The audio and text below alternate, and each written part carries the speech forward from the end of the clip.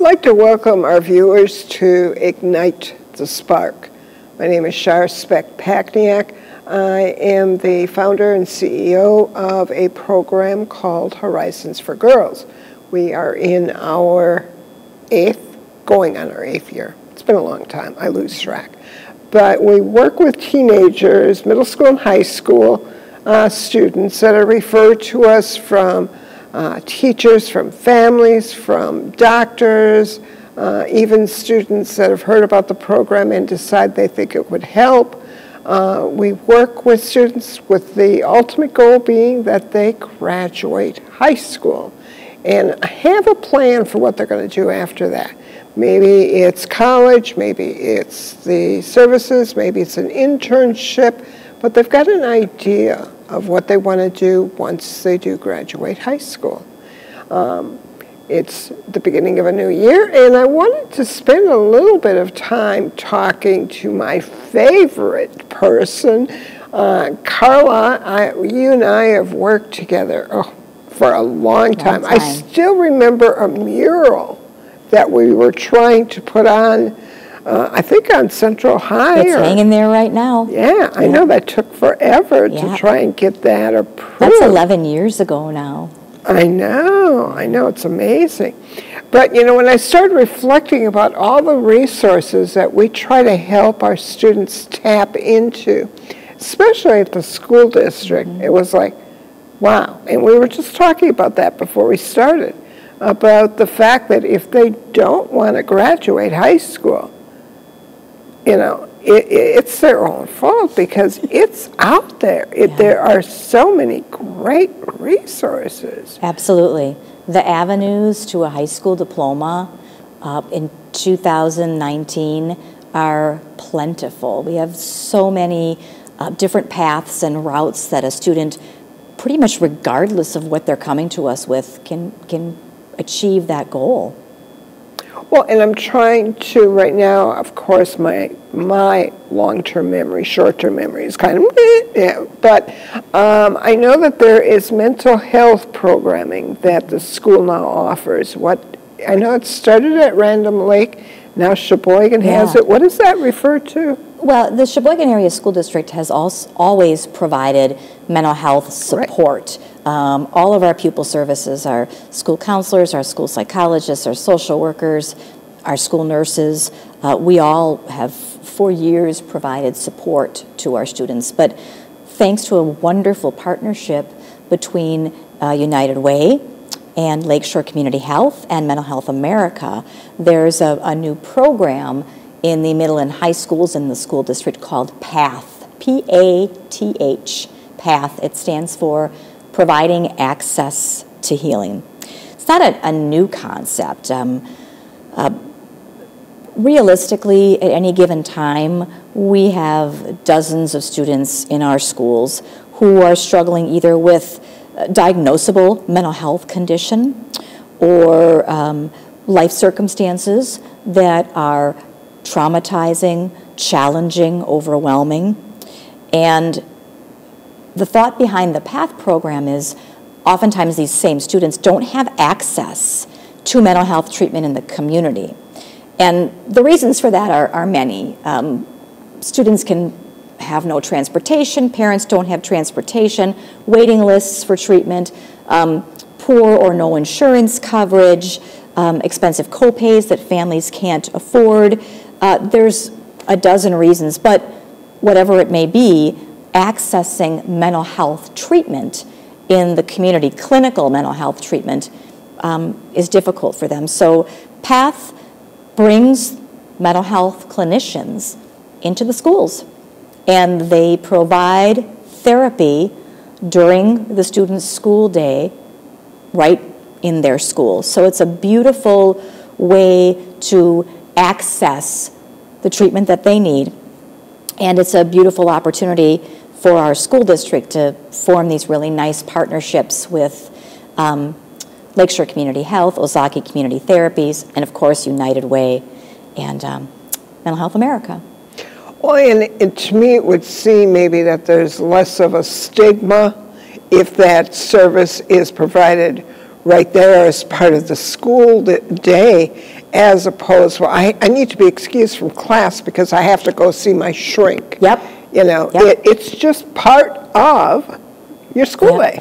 Our students who are involved in PATH at the schools that I serve, and the program is full. I mean, it's at capacity. We're looking at expanding it because we have waiting lists already for it. But the students that are at my schools, they know our therapist. He's Frank.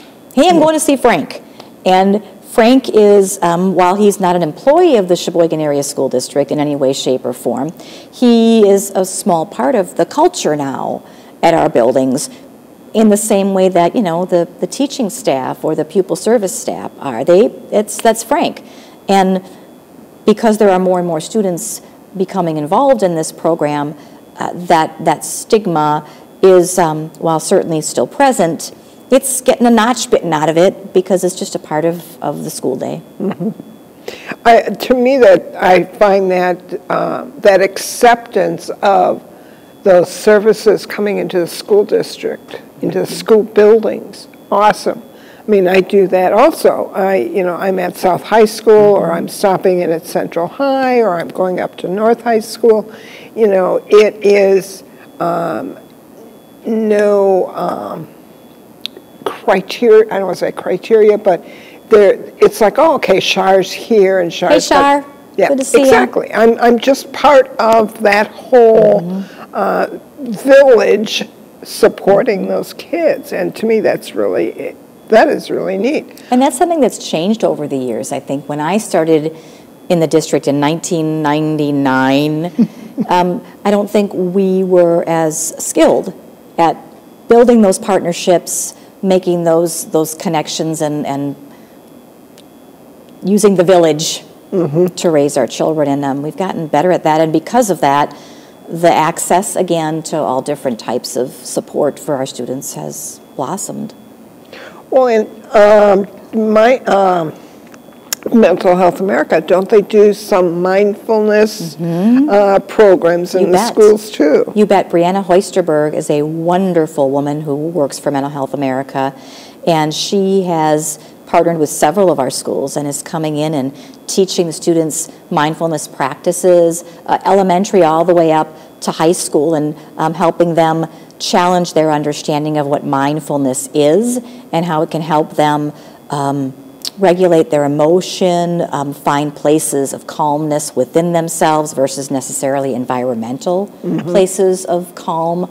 And just another great partnership that we've all been able to support.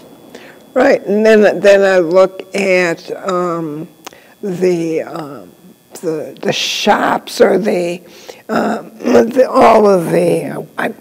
industrial. To me, it was, you know, the boys, the girls never got to do that stuff, but the boys got to go in and do metal shop and woodworking, that kind of thing. And that's open now to all the students. It's crazy. Have you been to North or South? And yes. Have you seen their manufacturing areas? I know, it's incredible. It's beautiful. I certainly am not an expert on that piece. I work with people, but I walk by there every day and I'm like in awe of these amazing machines that do these amazing things, and that our students have access to that. It used to be that you had access to maybe one or two fabrication, welding stuff. Now there's literally like an entire wing at the school where students can learn about these very, very, very important vocational callings. And the thing is, they lead to jobs. They lead directly to sustaining good jobs. And it's exciting. It's an exciting time to be in education and to see all of these community partnerships. And I know that LTC has this mobile unit. It's a trailer that they take around, and they come and they visit us actually at the church once a year, and the girls get to go in there, and they're doing simulated welding and computer programming, and they love it. I mean, they've been asking me again, the girls that know that it comes once a year, they've said, when is it coming? So they love that kind of thing. Another great example of partnerships. There are opportunities now at the high school level, regardless of which high school you go to actually graduate with college credit. We have students graduating every year with credits in the bank already. And that's a financial gain for them. You know, we don't have to come up with the money to pay for those 3, 6, 9 credits. And it's an opportunity for them then to move quickly in the direction of their life goals and either their jobs or the next step in their education. Yeah. The other thing before I forget, I want to make sure I mention, last evening I got to go to the city council meeting, and I got to accept a proclamation from the mayor. January happens to be the National Mentoring Month. And so I was able to accept this proclamation from the mayor. And this is not just for Horizons. It's for any program out there that's doing any type of mentoring. I mean, this talks about statistically when the students have that support system around them, their success is going to be a much easier path. So that to me is cool. Again, I think of Big Brothers Big Sisters and their Lunch Buddy program. Incredible. I was on the phone this morning with Head Start, wanting to know if they could do a referral to Horizons. And so I gave her some other suggestions. You know, we talked about Rainbow Kids. We talked about Big Brothers Big Sisters. And those resources that are out there and trying to access them and make sure that that student is going to be successful. That's a big, big thing. And it's tough for parents. I mean, how many of these families are single-parent families? And they're working multiple jobs. They're trying to keep that family together, and that is really, really tough. So whenever you can help them access those different resources, that's huge. We talked even about, before we started, about it used to be, and I forget what the name of it was, a closet that they had at South High School. But you were saying that you still have some of those resources that there's a request for. We do. So several of the high schools have food pantries, and our food pantries aren't necessarily just the typical non-perishable goods that you'd find in a food pantry. We have a lot of the personal hygiene supplies, the shampoos, the deodorants, the conditioners. We have laundry detergent. Laundry detergent is expensive. Yes. And we have laundry detergent, and just knowing that if I'm meeting with a family and we're talking about perhaps their child's struggles, but in that conversation, I learn that it's not just the child that is struggling. You know, you've got that single parent where there's one income coming in and it just does not spread as far as it needs to, and yet sometimes the fact that there is an income, it maybe puts some of the other benefits out of reach. You know, their food benefits might be very small amounts. So it's nice to be able to right then and there say, hey, come on, let's go check out our food pantry. Let's send you home with some stuff that you need, and hats and mittens and gloves and a wigwam. God bless them. Donated a ton of socks. And it's really nice, again, those partnerships, right? To be able to have a conversation with a family and hear this is what's going on. And not only be able to say, well, here's an agency that might be able to help. Here's a program that might be able to help. And oh, by the way, we have this right here as well. And just kind of making it the whole idea of access, taking away the barriers that get in the way of families getting to what they need so that their kids are able to be in school, learn, focus all of their energy on that algebra assignment versus all the other things that are heavy on their heart. Well, and if I recall correctly, I've seen where students even have access to showers if they want to get cleaned up in the morning before the school day starts. Of course. We have, so at the two main high schools, we have wonderful public locker rooms, thanks again to donations and partnerships, and our students are able to access those public locker rooms and the shower to take care of their hygiene needs, no less so than if you and I were going there to work out. Right. It's not just for the public that is there from 5 a.m. to 7 a.m. working out. It's for any of our students that may need that as well. And that to me is incredible, because I recall working with a family.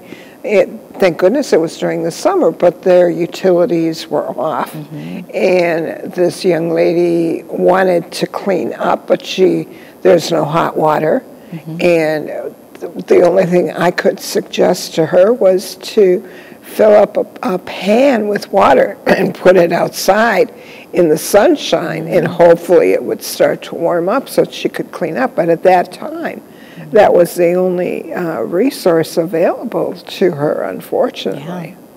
And who wants to take a cold shower? Really? Who wants to do that? Yeah. I'm not one of those polar bear people that's going to jump in the lake. But I just, and I guess businesses need to, community members, businesses, anybody, really should just step back and just take a moment and think about what they have access to. Mm-hmm. And is that something maybe that might help a student? You never know.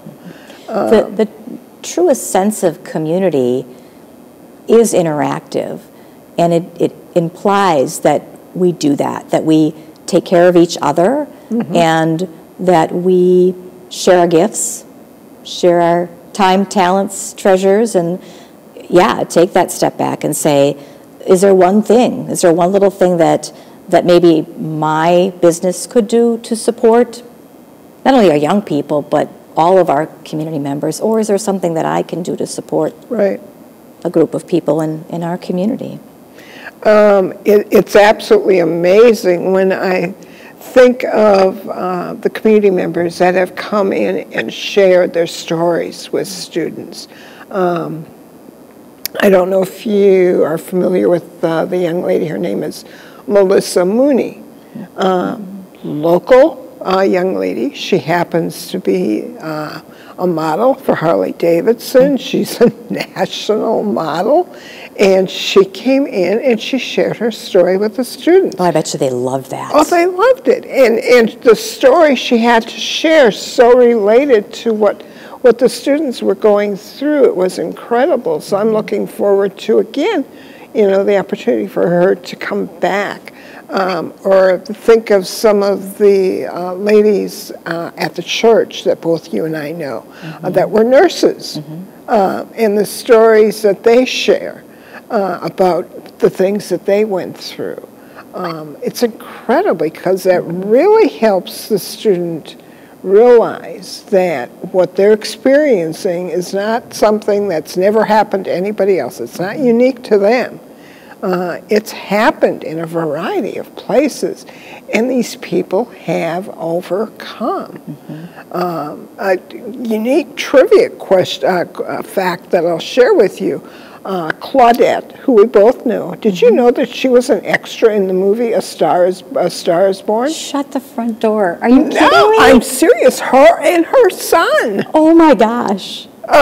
Now, how incredible. We need to get her back and tell her story. I know. That's amazing. I was not aware of that. Yes, I was just talking to her the other day, and it was like, oh my God. So here's this wonderful woman. Mm-hmm. She does this thing for us every year, Christmas time, mm-hmm. where she buys movie passes that we give to the girls as a Christmas gift, and she gives us enough passes so that the mentors can take girls to the movie, and there's gift cards for snacks. She does that every year for us. Very nice. And then when she did that this year, she said, oh, by the way, and I said, nah, get out of here. And she said, no, seriously. Makes me want to go and see the movie again. I know. It's like, I want to go watch and see if I can find her in there somewhere. So I was like, I can't believe it, because, you just never No. You know, those unique people that are right here. And then let's start looking at some of the companies, national companies that are right here, and how much they support education in so many different ways, whether that's Kohler or Vollrath or Miesfeld Mead. Acuity. I mean, we have so many wonderful companies awesome. that get that idea of community. Yeah, that partnership. We're all in this together. That to me is cool. And what's really neat about that is I'm working with the students, is I'm now getting students that are coming back and saying, I want to come back, I want to help. So I have, right now I've got 3 students, ex-students, graduates of Horizons, that are peer-to-peer mentors. So they come back and they share their story with the student, which is awesome because, again, I mean, I can share what I went through when I went to high school, but that's a long, long time ago. And if they can talk to a student that maybe has just graduated from high school in the last couple of years, and they can talk about things that they were going through at school, and now the success that they're having, the challenges that they maybe still are having, you know, but I look at students that are going to college or internships. It's incredible. It's absolutely incredible. Opportunities. It's all out there. We were talking about how if you can find that fire in your belly, yes, if you can find it and figure out what it's burning for, high school diploma is easy, and anything after that is yours to take. Denzel Washington always says, the second you think about doing something, the second you think about achieving something, you already have. It's already yours to claim. Just by thinking about it, it's yours. All you have to do is find the avenues to do it and that fire in your belly to pursue it. And I love that idea. Yeah. You know, the idea that if I think about it and if I think about myself doing it, it's already mine. I just have to go and get it. Yeah, a fun thing we did a few months ago with the girls is we actually went into Lucas Hall and we took masking tape and we laid it out on the floor to simulate your lifespan. And we showed, you know, your birth and your elementary school and your high school. And we said, now, especially high school, because it seems high schoolers go, oh, I can't deal with this. It's just, oh my gosh. And it's like, now look at what you've got for your whole life. In your high school time, it's only 4 years. It's only that little chunk of the masking tape. You know, you've got all those other things that you can do. And I love sharing that with students when I talk about the different things I've done. I mean, I was an Avon lady. Oh my God, I went door to door selling. That was way before the internet. I could so see you doing that. I really could. I think, I bet you found success. Yes, with I that. did. I was a group leader. I actually oversaw other sales reps, but it was all done without the internet. It was door to door with little books. We're really dating ourselves, Shar. Talking about Avon ladies. I know. Or working in a doctor's office, or working at the Children's Museum. All those, the Literacy Council, and 22 years in radio. Oh my God. But again, trying to get the students to realize that anything is possible. And even if you don't achieve that high school diploma in that 4 years, that doesn't mean it still can't be achieved. There are still avenues even after those 4 years. Exactly. To keep going, to claim whatever it is that you have named yours already. Yeah, because you've got all of that time in your life to do all kinds of different things, and that to me is really exciting. Real quickly, I'm going to start to tell people about some of the things coming up this year. We have the Elkhart Lake Triathlon coming up again this year. That's the beginning of June. We'll help again at Brat Days. These are all things that help us raise money. We'll do our 5K to fight bullying. and I've already talked to Roy Perung. He will be our spokesperson again. Again, here, local stardom right here in Sheboygan. And I forget how many tens of thousands of miles he's run. I mean, oh my God, yeah. And he was bullied, and he has talked to the students about that, what that was like being bullied. So again, bringing those community members in to talk about those things, awesome. Definitely visit the website, horizonsforgirls.com, and look at the different things that are coming up in the activities, and think about being a mentor. And I don't think if you've got something coming up at the school that you want to mention. Oh my goodness, there's always things going on. Nothing in particular, but go to the Sheboygan Area School District website and pull down the tab and look at the different schools, and each school has its own website and with what's going on at that school. Of course, all the holiday festivities are over, and now there's new things coming up for spring. So go ahead and they've actually got a calendar there that you can watch everything. Yep, you can click on something and get the information you need about that particular event. Yeah, excellent. But definitely, you know, get involved. You know, might be only a couple of hours a day. It might be an hour to a week or a month. Do that, because, I mean, share your resources. That to me is awesome. I don't know. The people I've met doing this, I mean, that's what I really love sometimes, is I get to learn stuff when I schedule a speaker that comes in and talks to the students. I go, really? I didn't know that. It to me is just absolutely amazing. So you never know. Look at the website, contact us, watch what we're doing. And I almost forgot Faith, our wonderful therapy dog, is hiding under the table. But definitely, there's different ways to get involved. There's different ways to light that spark, to find that feeling in the gut that each student has. You just need to excite them, and they can be anything they want to be, and that to me is awesome. I look forward to talking to everybody again next time. But again, ignite the spark, and please get involved somehow.